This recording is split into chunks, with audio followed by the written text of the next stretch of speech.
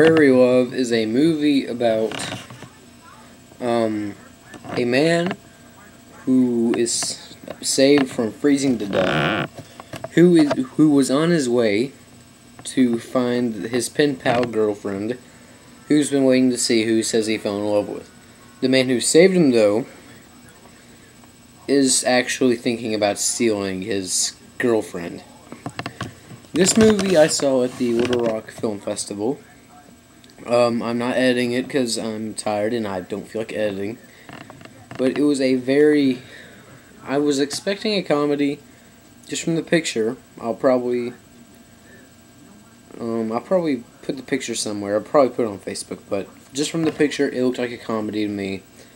And that's what I got. It was a very nice comedy, kind of romantic, but I knew what they were going for, and I really did like it. And I got to meet the filmmakers, the director, and the writers and stuff afterwards.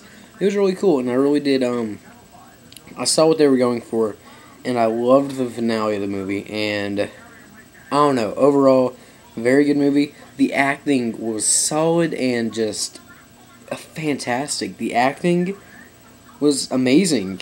You know, just these three actors. There were only three actors, by the way. The nerdy guy, the tough guy, and then the girl.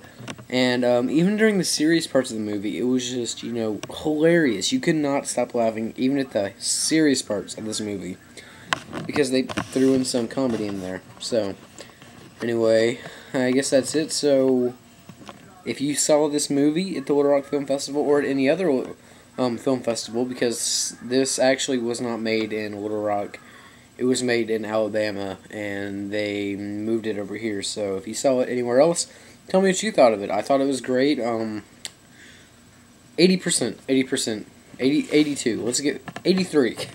83%. That's my rating. It did just what it was trying to be. It blew me away by how good it was. The message, the drama, it went the exact opposite way I thought it'd go, and I was just amazed by how good it was. So anyway, yeah, I guess that's all you need to know about Prairie Love.